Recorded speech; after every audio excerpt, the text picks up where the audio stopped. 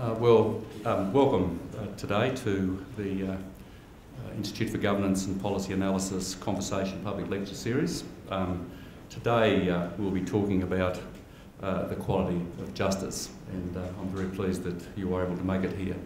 My name's John Stanhope. I work at the Institute and am involved with the organisation of this public lecture series. We're privileged to have three very eminent Canberrans here today, all highly distinguished lawyers, and I thank each of them. Professor Stephen Parker, whom I'm sure you all know, from Vice-Chancellor of the University of Canberra, Dr Helen Watches, the ACT Human Rights and Discrimination Commissioner, and Mr Shane Gill, a senior Canberra lawyer and indeed currently President of the ACT Bar Association. Before beginning the presentations today, I would like to acknowledge that we're meeting on the lands of the traditional owners, the Ngunnawal people. I extend to them my respects, including most particularly to their elders. We're still expecting a few more people today, but time is pressing, so I think we'll commence. The first of the presentations today will be made by Professor Stephen Parker, AO. As I've said, I'm sure you're all aware that Stephen is Vice-Chancellor and President of the University of Canberra, a position which he's held since 2007. Stephen moved to Australia from the United Kingdom in 1988. He graduated in honours. He graduated with honours in law from the University of Newcastle upon time, and a doctorate of philosophy from the University of Wales. He's admitted in legal practice in England and Wales, the ACT and Queensland. He's held various major research grants and has published books, monographs and articles and I'm sure this is a part of Stephen's history that we're not so familiar with, on the court system, legal ethics, family law and children's rights. And indeed in 2012 Stephen was elected a Fellow of the Australian Academy of Law. He was awarded the Order of Australia in 2014. And I thank you very much, Stephen, for agreeing to speak with us today on what I understand was a significant area of interest to you in your academic legal career. Thank you, Stephen.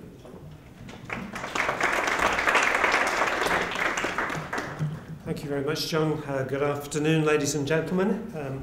I'm very pleased to be invited here today and to speak alongside Helen and Shane. As you've heard, I've worked in human rights in the children's rights area, but I've also worked in legal process, legal procedure, including a riveting report that I wrote on the enforcement of judgment debts in Queensland.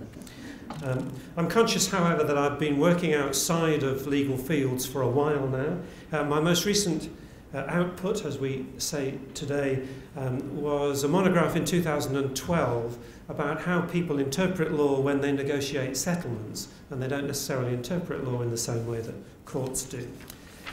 What I'll cover today is firstly talk about a report that I wrote in 1988, which was commissioned by the AIJA, the Australian Institute of Judicial Administration. And then a follow-up study, an impact study, which was commissioned to look at what had happened since the so-called Parker report in 2013, a collection of essays, so I'll talk about that. But then I'd like to move the debate on from that work to talk about some issues to do with access to justice and quite a novel topic, I think, accuracy of justice. How often might courts actually get things wrong? So to begin, the Courts and the Public report that I wrote was commissioned by the then Federal Attorney General Darryl Williams, who wanted a study on how courts were relating to their various publics. Issues of communication, service quality, how did they know what people thought about the experience of going into a court. And I was by no means the first on the scene. An American academic called Thomas Church had come to Australia and had talked about the consumer perspective on courts, if you like. And that's what I think led to interest to have an Australian equivalent study. My study was overseen by a steering group which included Robert French, who was then a judge of the Federal Court, and also Richard Foster, a late of this parish in the Family Court. And I had a theoretical starting point which was that about the role of public confidence. The more that the public are confident in the work that courts do, the more they are likely to obey courts and respect courts. And there's plenty of work on this, but a neat little story I thought was an account of when in the 1930s Sir John Latham, a former Chief Justice, met the Italian dictator Mussolini. And Mussolini asked Sir John Latham how it was that High Court decisions which struck down legislation were obeyed or enforced. Mussolini listened. This is an account by Zelman Cowen. Mussolini listened and at the end said, "Yes, Mr. Latham, but how does the court get its order with such far-reaching effect obeyed? Does the court have an army or an enforcing agency?" Latham said, "No, Mr. Mussolini, it doesn't work that way. The court simply pronounces its decision and it will be obeyed. That's how the system works." And Mussolini responded, "Truly, Mr. Latham, your answer is remarkable. You have anarchy in your system." And although this was an anecdote about the High Court, the moral applies at all levels. Inexplicable though it may be to a dictator, courts primarily work through voluntary acceptance of their authority. And so my study was looking at the level of confidence and could good communication, good service quality improve levels of confidence, because that might have far-reaching effect in terms of respect for law and judgments and so on. So I, with the team, interviewed in depth 100 people, roughly half from the court system and half from users or the publics. We had informal workshops, we did a big literature analysis, and we looked at the data that courts were already gathering about what their users thought, and published a report which ultimately, because it was qualitative research, was my judgment rather than anything quantitative. And my findings in brief were that courts, and this is 1997-98, courts were organised on various premises and assumptions which were not always valid. The rise of litigants in person was undermining the checks and balances. And anyway, the workload of many lawyers was such that real scrutiny was inhibited in practice. I said that a culture of service was coming into courts, undoubtedly, but the public wasn't picking it up to the extent that the courts thought. In fact, to be blunt, courts were more satisfied with themselves than the data supported. I found that there was no system for identifying best practice throughout Australia's court systems. I found that courts were trying things but then not evaluating whether they worked. I found that user feedback was by then being sought but not analysed systematically. I found that some courts didn't appear to be safe places, according to the reports of some vulnerable people who were in courts. Most inflammatorily, I found that within court organisations there was a level of antagonism between judges and administrators. I said, quoting, "There appears even to be a degree of antagonism towards the judiciary from court staff and public servants, and this must presumably lead to tensions or a degree of seething in silence that cannot be described as creative." And so you can imagine seething in silence was the newspaper headlines about this report. And I also concluded that without continuing action, there was a risk of courts becoming irrelevant in the minds of Australian society. Well, there was a big reaction to the launch, the publication of the report, a lot of media interest. I went up for my first appearance on Talkback Radio with Australia's then and probably still leading shock jock, who spectacularly misunderstood every aspect of the report and effectively asked me to justify every decision that a court had ever made that he didn't agree with. And then he invited listeners to ring in and say how awful courts were and how they always got it wrong, and it was basically my fault. So at the end of all of this, he concluded, he said, "Well, thank you. You seem like a reasonable bloke. Thanks for talking to us." So that's how that one ended. It was also the front page main story on the Weekend Australian of the following week, and there was quite a big reaction. But there was also an impact, a longer term impact from these findings. Courts began publicly to state their response, what they were going to do. Other countries took an interest, and gratifyingly, Canada decided to do a mirror study in that country to see whether things were the same. And there was a nice passage in their findings, which was a much bigger study than mine, said that there's a culture of holding others responsible for communication breakdowns. Communication breakdowns are blamed on others. Gave examples. Government failure to value and fund the system sufficiently. Judges blame lawyers' poor communication, unavailability, unwillingness to do pro bono work. Lawyers blame judges' attitudes, lack of other services, clients' inability to understand. Clerks blame the public's stupidity.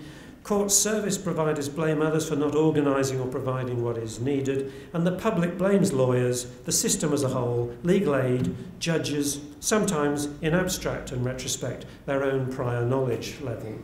So things didn't sound glowing in Canberra, in Canada either, that's got to be said. So that was the first part of my talk, just to take you back to a piece of work that I did in 1998 about the relationship between courts and their various users. Then the AIJA decided to review what had happened in the following 15 years and commissioned a book of essays about the impact of the so-called Parker Report. And Robert French, by then Chief Justice of the High Court, wrote the introductory chapter. And clearly a lot of work has gone on to try and make court services, accessibility, comprehensibility better than it was. And there's also been some offshoot work. I'd like to acknowledge the work of our former colleague David Tate on court architecture, for example. He has a chapter in this book, and also a very interesting monograph that she's written coming out of it called Fortress or Sanctuary, and looking at the ways that functionality and symbolism and efficiency are balanced in modern court architecture. So all of that's really interesting to me. However, in preparing for this talk, it did occur to me that there are some big issues and areas that are not really being explored. And I'd like to just move the debate on a bit in two of these. One is access to justice, and the other is accuracy of justice, should we say. Access to justice, when I was starting out, was a key issue. In the 1970s, there was a lot of so-called socio-legal work on access to justice. There were legal aid reforms around the world, community legal centres were developed, tribunals grew, ADR really started to take off. But it's gone relatively quiet in this area now. And I was interested in a chapter in that collection by Dr. Susanna Sage Jacobson on the demand side of civil justice. She says, we know something about what is supplied now, but do we know what people want from a civil justice system and to what extent they can afford to access it?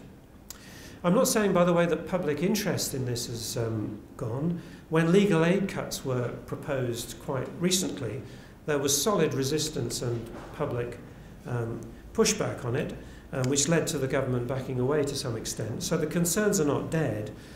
But I asked myself, where is the fresh thinking on access to justice? Have we exhausted all the possibilities now, or are there others? And one which I would just float for possible discussion is to think about the way that the HECS system works in higher education. Now, I know HECS has had a bit of a debate recently, and I was a player in it, but put that controversy aside. Higher education is thought to have private gain and public good, and that's used to justify a kind of loan scheme related to income levels, or at least repayments are related to income levels. Why is that different from a justice system where, certainly in civil justice, there's an element of private gain, but there's also an element of public good in having a functioning justice system? Certainly, courts are a better response than retaliation to grievance. So, is there a capacity for new ways of financing where risk is shared using the same principles as the HECS scheme? So I'll throw that out there. But I'll move on to the second topic that I'd like to just raise with you, and this is the accuracy of justice. This was something that I wanted to develop when I was in academic life, but just haven't been able to since, but wouldn't mind going back to. And it'll probably irritate people greatly. Unless I have missed something, there's relatively little systematic research on how often courts get things wrong. I'm not saying it is often, I don't actually know, but my point is that we don't know how often courts might get things wrong. The answer surely can't be never, so it has to be in a spectrum between hardly ever and frequently, but we just don't know where, on which point on that spectrum it is. There are some pockets of research interest. Within forensic psychology, there's a lot of work on witnesses' recollection, on identification evidence, on the reliability of expert science evidence and the error rates within science. Also, I think that the emerging area of neuroscience is also starting to challenge many legal assumptions about responsibility for people's actions, which I think that will develop. And of course, where there's been a major miscarriage of justice, there's often a kind of post-mortem, a commission, a report or something which prizes it all open. But we don't routinely gather data or think about error rates in courts, and yet they're human institutions, they're there to serve the public, and as I'll say in a moment, most other public service agencies are subject to a greater degree of analysis. Now, you might be interested in some US work about capital offences. By looking at the number of death sentences between 1973 and 2004 that were overturned on appeal by reason of error in the court below, some researchers conclude that perhaps 4% of murder convictions in the United States are false or wrongful. Now, it's easy to dismiss this as irrelevant. It's the United States, it's murder, which is exceptional, it's capital punishment, which we don't have, it has no bearing on anything that we might be thinking about. But just think about it for a while. Because it's a capital case, one would think that trial courts are trying really hard to get it right in the first place. The defendant will almost certainly have a lawyer, which isn't the fact in many other kinds of proceedings. Because they're more likely to be appealed, there's more chance of errors coming to light. And because of the consequences of an appeal decision, which could be execution, every bit of scrutiny is thrown at the trial stage. And yet 4% are overturned on the basis of error at the trial court stage. Which leads you to conclude that maybe in other kinds of cases the error rate has to be higher than 4%. If that's where you get to when everyone's really looking hard and trying hard, then what is the error rate in other contexts? By the way, as a postscript, it appears that convictions with death sentences are much more likely to be appealed against than convictions with life imprisonment. So one can conclude that the error rate in those life sentence convictions will be higher than 4%. So, as one of the authors says, at least 4% of people serving life sentences for murder in the United States were wrongly convicted. So, as I said, I've hesitated to introduce that material because it just seems so distracting and different from the context here. But I think it makes the point efficiently. The fewer resources in time and money that are spent on court proceedings, then presumably the less likelihood that error is picked up somewhere. And if people can't afford lawyers, so that self-represented defendants and litigants increase in number, which I believe to be happening, then the less likely it is that the person affected will pick it up or understand the error themselves. At base, the adversarial system outsources residual error correction to a person's lawyer, but if there is no lawyer, where is the fallback? So far I've focused on incorrect outcomes, error that leads to the wrong decision.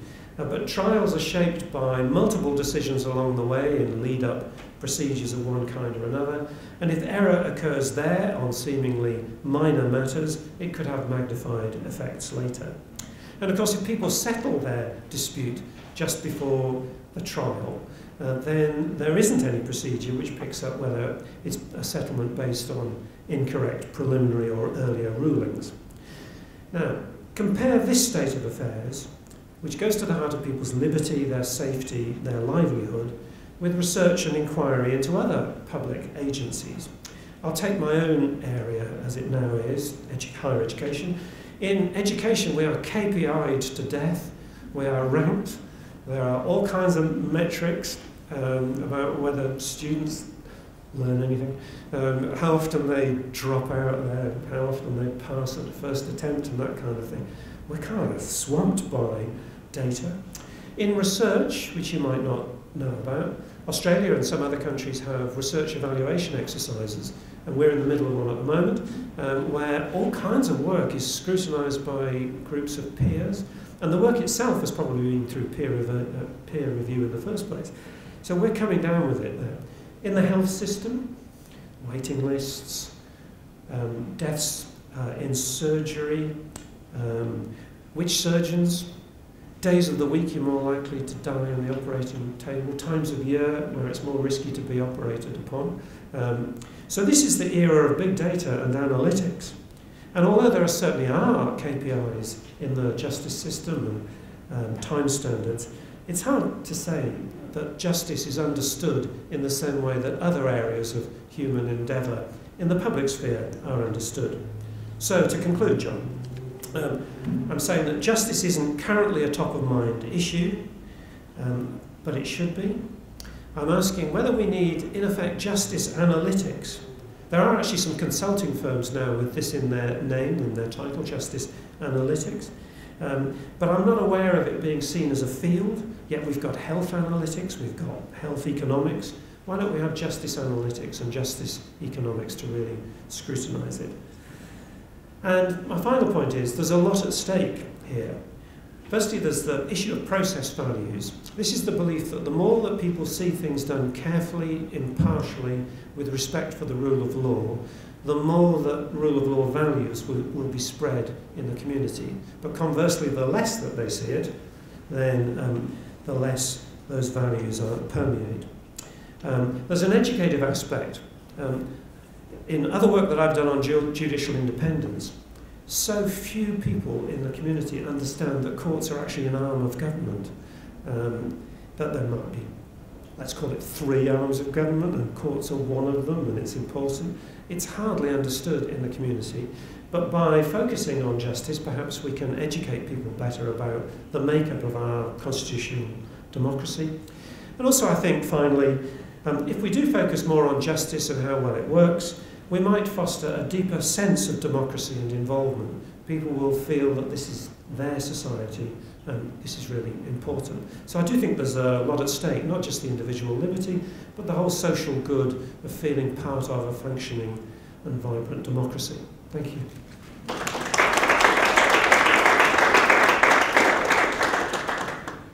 Thank you very much, Professor Parker. Our second presentation will be from Dr. Helen Watchiers, OAM. I think you're all probably very familiar with the work that Helen does, but Helen is the ACT Human Rights and Discrimination Commissioner. She's held that role for 11 years now. Her work has focused on human rights audits of ACT detention facilities. I think it's probably time for another one. As well as supervising the handling of discrimination, vilification and sexual harassment complaints. Helen has 33 years' experience as a human rights lawyer, working for the federal government as an employee expert to several United Nations agencies, including UNAIDS, WHO, ILO, and the Office of the High Commissioner for Human Rights. Dr. Watchiers has a PhD in human rights law and a Master's in public law and HIV/AIDS. Thank you very much, Helen, for being here today. Thanks so much, John. It's a pleasure to be here. And I too would like to acknowledge the traditional owners of the land on which we meet, the Ngunnawal people, and pay my respects to elders past, present and future. I'll talk generally about the quality of justice and then apply it in the case of the Human Rights Act. You'll see at the front desk there are copies of the Human Rights Act, so please take one with you if you don't already have it. And I'll be recommending strengthening the Human Rights Act so that it's very clear that it applies to lower courts and tribunals and the possibility of having express damages under the Act. The quality of justice has many facets, at least 8 that I can find.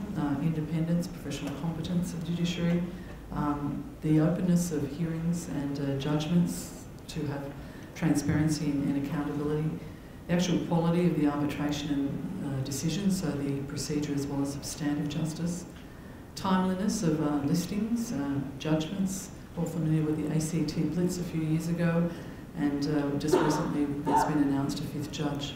I've just come from estimates across the road at the Legislative Assembly. Actually, there was a consultant talking about expertise, saying we can currently justify the caseload of 4.5 judges, and that will go to 4.9 judges, so that's why we got a 5th judge.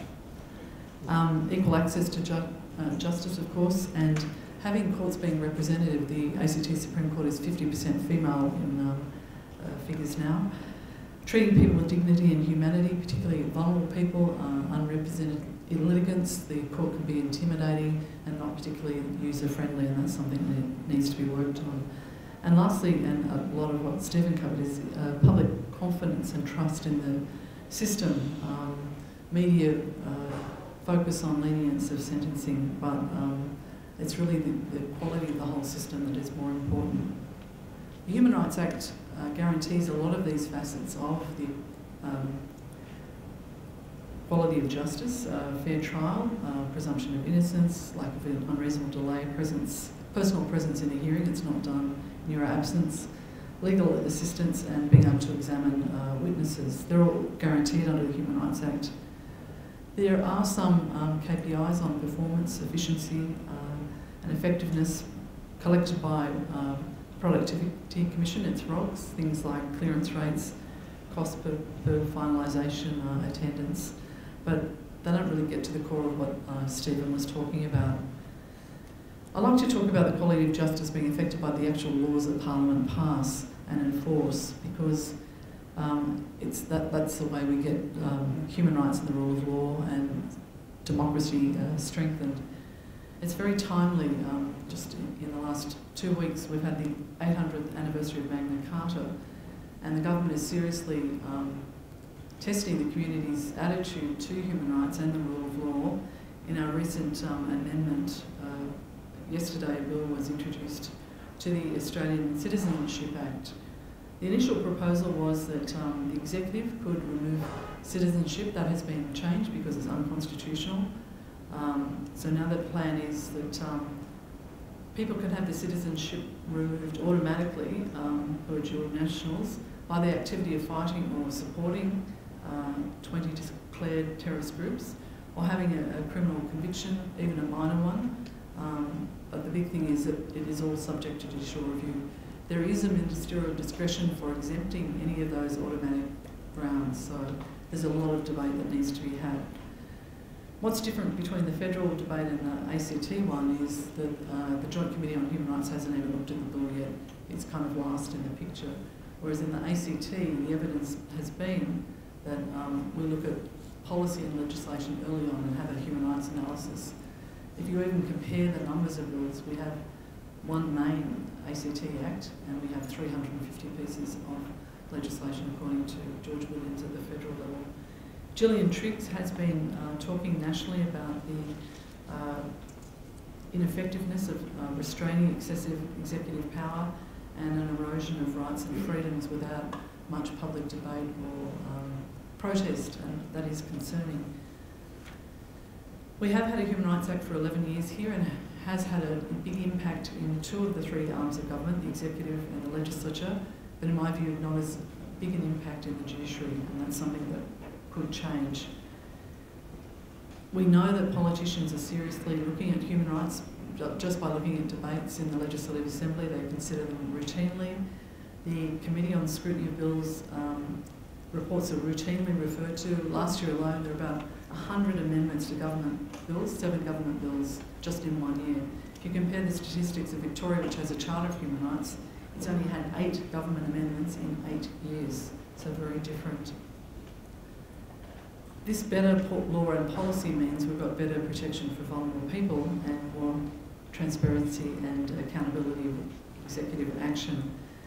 But I don't see this reflected in the courts. Under the Human Rights Act, the courts have 3 functions. First, you must have human rights consistent interpretation of ACT laws. Second, only the Supreme Court can issue a declaration of incompatibility that says this law is so incompatible with human rights, we can't possibly interpret it consistently. There's only been one in the history of the last 11 years. And lastly, an amendment in 2009 that improved the Human Rights Act that gave citizens the power to have a direct access to the Supreme Court against a breach of human rights by a public authority, and for any relief to be given by the Supreme Court except for damages. So the impact has been felt in the courts. It's been mentioned, the Human Rights Act, in over 200 cases and about over 50 tribunal decisions. This is actually quite a big percentage. The Human Rights Commission performed a report last year in time for our 10th anniversary of the Human Rights Act Forum, and about 8 to 9% of ACT Supreme Court and Court of Appeal cases mention the Human Rights Act, and half that number, about 4%, in the ACT. So the ACT has a small volume, but a larger percentage. Victoria has a much bigger number of cases, but a smaller percentage. There have only been 14 cases under the new power since 2009 of having direct action to the Supreme Court. The one declaration of incompatibility that was issued by Justice Penfold in 2010 in the case of Islam concerned bail laws, and we haven't had that bail law amended yet. That the part of the Act that was found not to be human rights compliant was actually introduced before the Human Rights Act came into power in 2004, so it escaped that protection. But it's still something that needs fixing, and similarly in Victoria, a case of Momsilovic has a criminal law that still stands that should be amended. So the two ways I propose to strengthen the consideration of human rights in the judicial arm, the third arm of government, is firstly enabling lower courts to litigate human rights issues. We know that the Supreme Court is the most expensive and lengthy jurisdiction, so to have it as an unsettled area of law is not good for the public.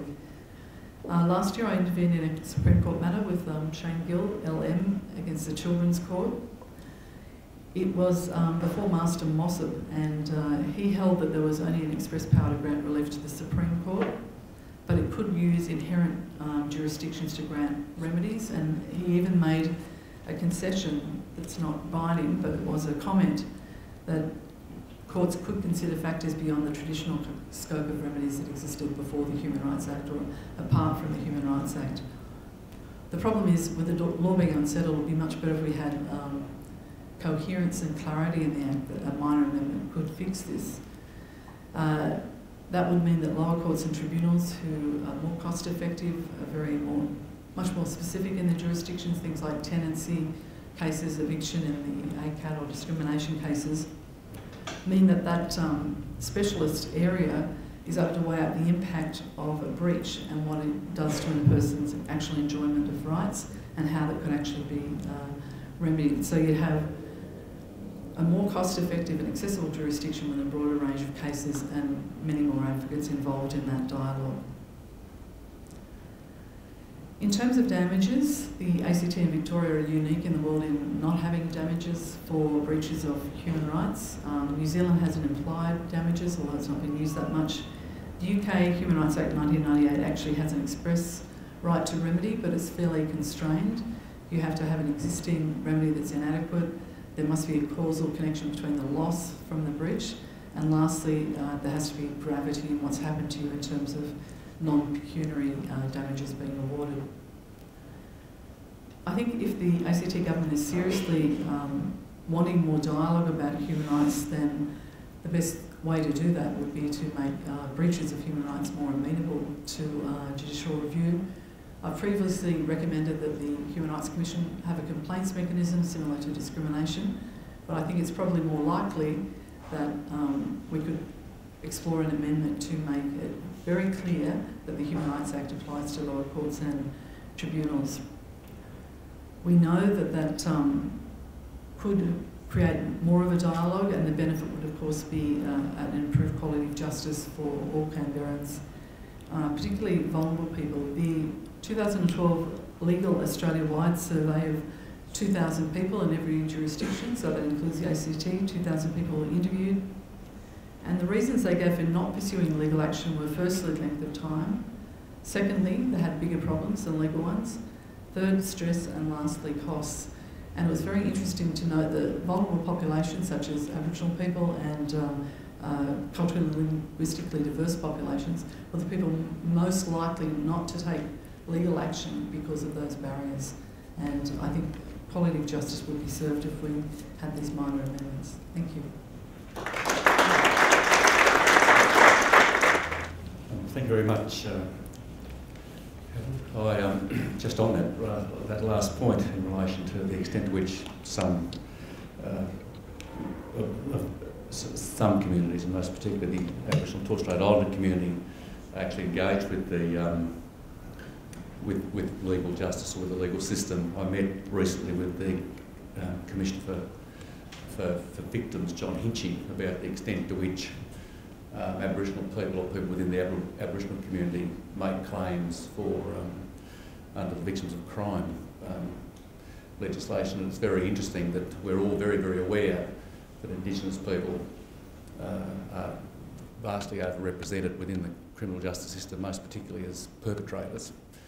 Indeed, currently 26 or thereabout% of the people within Alexander Macquarie are Aboriginal, from a base of 1.7%. It's also a fact, of course, that people within the Aboriginal community are the most offended against people within the community. Indeed, I read, I think just the other day, that an Aboriginal woman is, I think, 30 times more likely to be the subject of domestic violence or assault than a non-Aboriginal woman. And yet the Commissioner tells me that he almost never receives applications from the Aboriginal community for compensation or actually action under the Victims of Crime legislation, which is very interesting for us. Our third speaker today is Shane Gill. Shane studied law at the ANU, completed the workshop there in 1992, and I think began his legal career as a domestic violence duty lawyer in the ACT Magistrates Court. Actually, the only time that I've practiced as a lawyer, in fact, was in the same office, in the same court, when I was made redundant in 1996 and was looking for another future and another life. I tried law and then sort of fell into politics. In 2003, Shane was a founding member of the Burley Griffin Chambers here in Canberra. He appears now in the local children's magistrates, family, federal circuit, district, Supreme Courts and the Court of Appeal and the High Court of Australia. Shane is currently the President of the ACT Bar Association, and indeed on meeting Shane just recently in my capacity as President of the Legal Aid Commission of the ACT, it was Shane that suggested to me that he felt it would be appropriate if we could actually talk more in this community about the quality of justice. So it was Shane that suggested this particular topic today, and I'm very grateful, Shane, that you're able to join us and to make a presentation. And I'm glad that you're facilitating this dialogue, because it's dialogue that I've come to speak about today. I'm going to pose a hypothesis for you to think about, and that is the way that we talk and think about a subject depends very much upon our sense of connection with that subject. I'll give you a fairly innocuous example to start with, an example of travel. Many people here have probably travelled. What I'm going to suggest to you is that how you think or talk about a particular place changes very much depending on a particular aspect of that, and that is it changes dependent upon whether you've ever been to the place or whether you ever plan to go to the place. The fact that you've travelled somewhere or the fact that you're planning to travel somewhere tends to give you a sense of engagement in respect of that place. I don't want to stretch the idea too far, but what I'll suggest is the fact that you've travelled somewhere or the fact that you're planning to travel somewhere changes your talk about that place from something which is quite abstract to an engagement with a consideration of the qualities of the place that you've travelled to. If you've been to a country, you think in a completely different way about that country, or if you're planning to go there, you think in a completely different way to if you've never gone there, have no interest in going there at all. what I'm going to suggest to you is that your sense of connection changes the way that you think about it to be a qualitative assessment of that place. Let me give you what might be a more salient example for our topic. Consider how it is that we think about the health services or the hospital services. They're an institution in our community that has a similar sort of status to the legal system. They're considered to be an essential part of our community. How is it that we think or talk about something like the health system compared to how it is that we think or talk about the legal system? And what I'm going to suggest to you is that the nature of our discourse about the health system is different. And one of the reasons that it is different is because our sense of connection to the health system differs from our sense of connection to the legal system. And what I'll suggest is that what we learn from the comparison about how we think about the health system or discuss the health system to the way that we think about the legal system is of an utmost importance as we as a community seek to maintain and develop and improve the legal system. So when we do think or talk about the health system, how do we do it?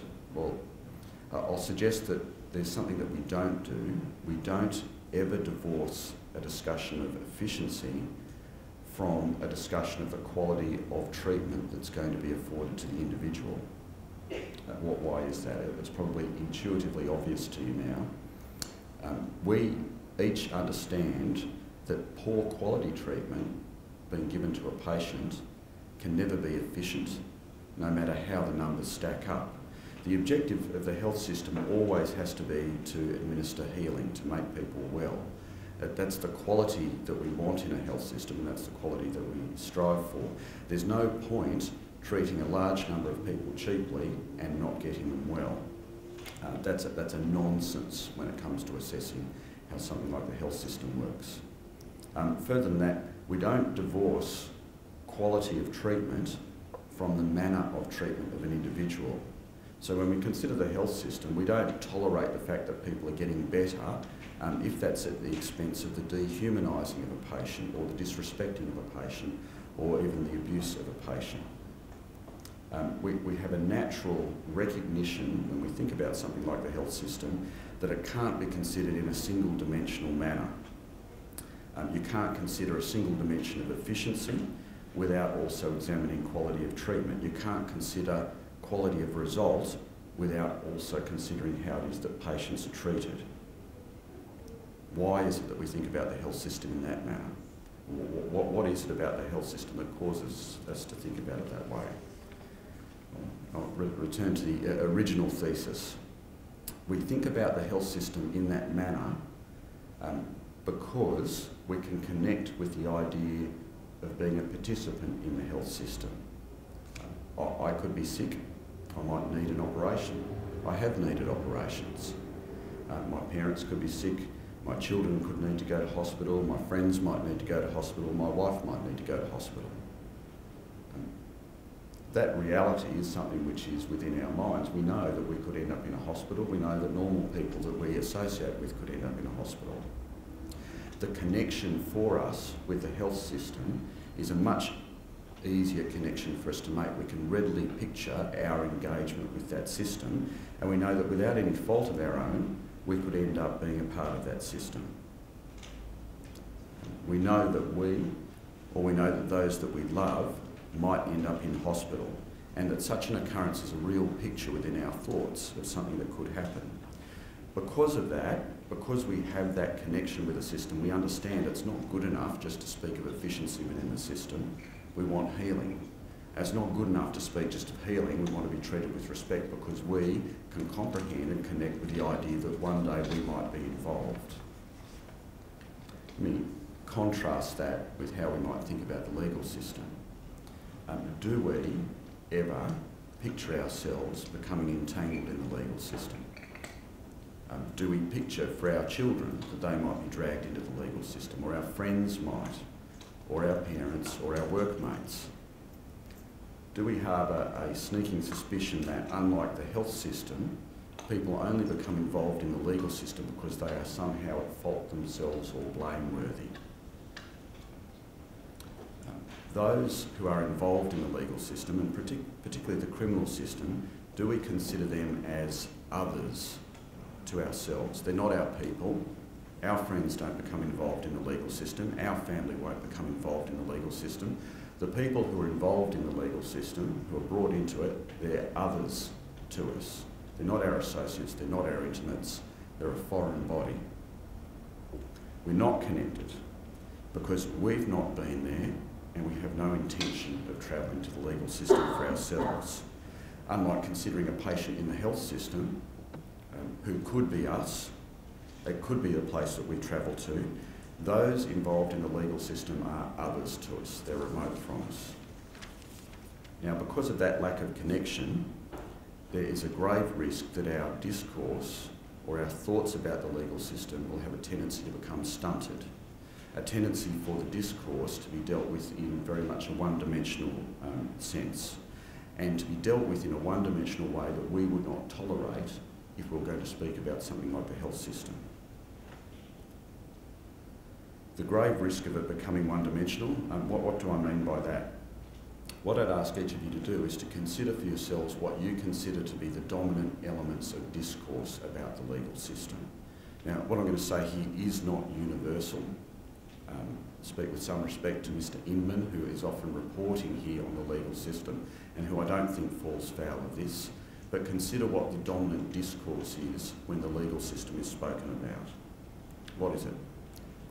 Particularly when we're talking about reform. 1, law and order. 2, protection of the community. 3, efficiency of proceedings. I'm going to suggest to you that those, it's not exhaustive, but those form components of the dominant discourse about law reform in the territory. When we allow that to be the discourse, those one-dimensional features to be the discourse, law and order, protection of the community and efficiency, what we do to the legal system is that we depart from a focus on the key quality of something that we want to call a justice system. What is the key quality of something that we want to call a justice system? First, foremost, always, that the focus will be on the system providing actual justice. What happens then if we reduce our discourse to a series of one-dimensional concepts, law and order, protection of the community or efficiency? Unless they sit immediately behind a discourse of justice, they harm what we do to the justice system. I'll give you an example. If we consider what happens when you divorce protection of the community from the administration of justice. And a concrete example I'll give you relates to the Bail Act. Helen's touched upon that already. We have a Bail Act which has been declared to be incompatible with our Human Rights Act. It's incompatible because it says that certain classes of accused persons cannot even argue the merits of their bail case unless they meet a threshold of special or exceptional circumstances. Unless you show that there are some special circumstances to your case, it doesn't matter that you're not a risk to the community. It doesn't matter that you're not a risk of flight. It doesn't matter that the charges against you are unproven. Your bail application cannot even be considered. The merits of it cannot even be considered. Now, if that's justified on the basis of protection of the community, consider what happens when you actually start looking at it through a justice viewpoint. Every time you lock someone up who doesn't need to be locked up, then 2 things are happening. One is you're working an injustice upon that person, and the second is, despite the fact that it might be justified on the basis of protection of the community, you are harming the community because you're locking up someone who does not need to be. You're not protecting the community, you're harming the community. But because this is justified simply through a perspective of protection of the community, without looking at it adequately through a prism of justice, you don't get the full picture. Along the same lines, every time someone is convicted who is in fact innocent, you harm the person, you do injustice, and you harm the community. Now, generally, each time the government introduces efficiencies to the justice system, you can take efficiency to be a code for this, that it will be something which will reduce the ability of the accused to test the evidence, And the bottom line of the bulk of procedural matters is that it does reduce the ability of an accused to test evidence.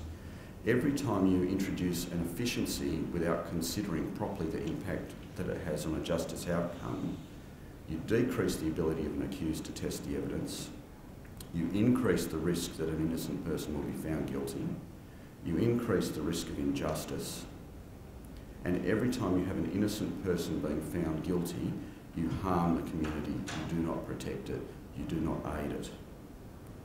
At what point do we want to tolerate efficiency at the expense of justice? Why would we tolerate such one-dimensional thinking? We don't tolerate it in the health system. Why do we fall prey to it in the justice system? Is it because when we have discourse about the justice system, we allow this sense of unconnectedness to prevail upon our thinking? That sense that it's not us, it's others, is that what enables us to tolerate such a one-dimensional analysis? If you ask these people, if you ask the parent of a teen son who has wrongly been charged for involvement in a fracas in civic late at night, if you look at your workmate who's litigating in the family court about his or her children, or if you're a business person whose cash flow means you're about to go belly up because people will not pay their accounts, then you begin to have a sense that the justice system can't really be considered as simply being about others. At that point, don't you begin to see that the justice system is as essential as a hospital bed? If it is as essential as a hospital bed, ought we not think about it in the same way? Ought we not have the same discourse about it? Ought our discourse not primarily be about the quality of justice and not reduced to one-dimensional concepts such as law and order, protection of the community and efficiency? Thank you, John.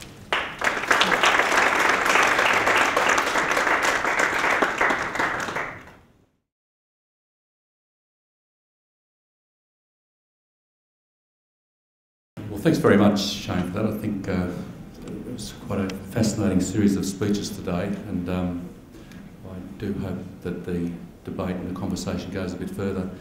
G'day, John Wilson, my name. I'm the CEO of the Legal Aid Commission. Really a question for Stephen Parker. G'day. One of the issues that I'm often faced with, and indeed I was just across the road as Helen was, just a short while ago. The question to me often is, well, okay, you're acting for these people, but helping them, but how many people aren't you helping? And it seems to me that there's an inherent problematic in the notion of access to justice, and it's about where we draw lines and how we draw lines. Do you think this is insoluble, or is it just something that Shane, as Shane might say, it's about changing our discourse? If we change our discourse a little bit more, we might ask better questions. Well, I think soluble might be an ambitious claim, but can it be better or worse? Definitely. And I think we've been through periods in our society where people have had better access to justice. And I think there have been improvements as well. So the introduction of tribunals, which didn't really feature in the discussion here, it could be one of those. But we have, or many countries have had better legal aid than they now have. So I don't know about soluble, but you can move the line in a positive direction. But in addition, we can keep on thinking about what we mean by justice and what amounts to the solution of a legal problem. And there used to be debate about this. So I think one of my other points is that we've stopped debating what legal need is and what redress really means for people.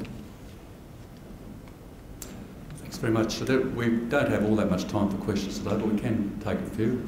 If we can just throw a couple more. So we do have to have quite quick, direct questions. Thanks. Thank you, John. Brilliant speakers. Helen, thank you, Shane and Stephen. We do have a reasonably good justice system here, but I speak, my name is Shobha Vakil, I'm the Vice President of Prisoners Aid. I've been working with prisoners for the last 15 years. Legal aid, thank you. You do a fantastic job. They're over inundated. We need more money for legal aid. They are so swamped they can barely do justice to their clients. Discrimination still exists, and especially with Aboriginal issues, as you touched on. Why do we still have such a high rate of incarceration for Aboriginal youth and Aboriginal people in the Alexander McConaughey Centre? The other 2 points are prisoners and people with disabilities, and people from culturally and linguistically diverse backgrounds. So Helen, what can we do to improve our human rights in those areas? And Shane, fantastic discourse. How do we get people to understand that just locking people up isn't going to solve the justice system and actually harming our society? And how can we just stop locking people up and spending $130,000 per person per year and have more preventative measures? We do have a justice reinvestment strategy happening, and I'd like to see all 3 of you please participate. Those are my questions. Thank you. Thanks. I certainly support the Justice Reinvestment Strategy. I'm involved in that advisory group. It's about, instead of spending money on bigger prisons, it's putting money in early to prevent people becoming offenders. Youth justice is an important area. We looked at Pompey and Binbury. Our recommendations were taken seriously, and the number of children at Binbury halved by opening up a bail after our service. In relation to populations like the Aboriginal population, the Bail Act is a problem. People are assumed to have committed offences, and if you become part of the system, it's hard to get out of the system. So reoffending is a very important area, and there has been a big investment on true care when people leave AMC. So it's really, you want to prevent people getting in there, and you need to start that early in families. You need to start it when young people come up against the justice system, and when people in the justice system, particularly we've got a high community interest in preventing domestic violence. People in AMC who have those convictions should be working on them therapeutically, and I don't think that's happening enough. I think people's time there is not being used sufficiently well. But certainly on the list, there is an investment there that offenders are being given housing, jobs, and so that they have a route out of the justice system. So that's my answer. And there are answers tending both ways from current legislative reform. The attorneys sponsored an inquiry into the sentencing process, which has got participation from victims of crime, it's got participation from the bar, from the Law Society, from academia and a number of other groups. And that's showing every sign of producing something which will help divert people from prisons. But at the same time that's happening, we have the closing down of periodic detention, which was a way of keeping people out of full-time prison, and proposals floating around which tends to move towards more punitive systems and more punitive regimes. So that's one step forward and one step back. If you're going to combat the steps backward, then I think it does involve a change in community discourse. Are there any more questions? Mark? Do ACT citizens know enough about their rights under the Human Rights Act? And do ACT office holders know enough about their responsibilities under the Human Rights Act? Well, we've actually got an electronic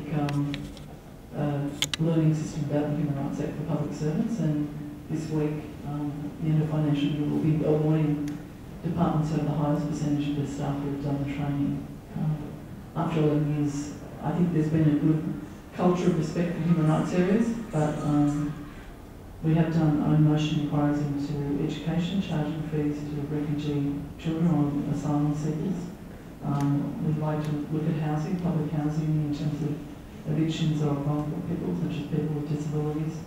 There's a lot of work to be done there, but certainly I think ACT is ahead of the game than other jurisdictions. One more question, if there's one thing. There's a gentleman at the back, and then we'll take those two, and that'll be it. Thanks. Thanks, John. Look, I've got a question, and it's been touched on, and it's around the ability to pay for legal services, and I think the subject of quality of that service comes down to often how much people can afford for legal services. And you know, when you consider some quality of legal service and the representatives that they have can charge as much as some people make in a week, in an hour, it's very difficult to associate that quality with the sort of representation they want. And I think the fundamental flaws and inherent flaws in that lead to a lot of issues in relation to a really protracted system. And I've seen some really bad examples where, and this leads also to people who have had to represent themselves, where magistrates have actually zeroed in on that individual and actually, because they haven't understood the process, really gone to town on them because they're not legal, representatives. And it's really difficult. And I've actually seen that. And I'm just interested, I think it sort of covers the three speakers that have been here today, but I don't really know who to direct it to, probably Shane maybe, but this whole aspect of quality of the justice system, when it comes down to money and how much you can afford to pay, it's a really tricky issue. And I know legal aid is really struggling, but it's been touched on as well. But how do we fix that? Because at the moment, it's not a just system when it comes down to how much you can pay and your capacity to pay. And I don't think it just comes down to how much and what your capacity is, because you can pay a fortune and get represented badly, or a reasonably small amount and get represented well. I don't think that there's an easy solution for it. Both the solicitors and barristers branches of the practice put significant work into continuing professional development for lawyers, but there's a very small pool of actually practicing lawyers when you look at the number of graduates who finish law degrees. And even when you look at the number of people who finish law degrees and go into practice, there's a massive attrition rate. It's a very difficult area to sustain work in. And I think partly because of what you're talking about is it is a very arduous process of bringing court and pursuing justice. I don't have a fix for these, I'm afraid. Stephen, So the point's well made. We'll just have this one last question. Thank you. Just a simple question, it goes back to the recent events happening in the Parliament House, Federal Parliament. It's more about the political arm making changes to some of the legislation, which might have impact retrospectively on the case which is in court at the moment. It may or may not have impact on outcome, but it could be seen as trying to make the legislation more tighter so that outcome probably don't go against the government. So in the aspect of justice accuracy, how does that fit in that definition of justice accuracy? If you change the legislation to get a certain type of outcome. I'm not saying it's going to happen, but it could. I'm not sure about accuracy. I mean, in some ways, by more close to predetermining the outcome, you're improving accuracy, you're just not improving justice. All I can say is that I would deplore the political culture at the moment, which is slipping into populist disregard for rule of law values. And I think lawyers should be standing up, as some are, but we should be doing more to stand up against it, because we're on the brink of sliding from sort of diluted populism to some real populism where rights really are abrogated. And I think Australia is actually in a dangerous period at the moment. I think on that we'll conclude today. I'll take this opportunity on their behalf to thank Stephen, Shane and Helen for attending today and for their presentation, which I think were all really quite excellent.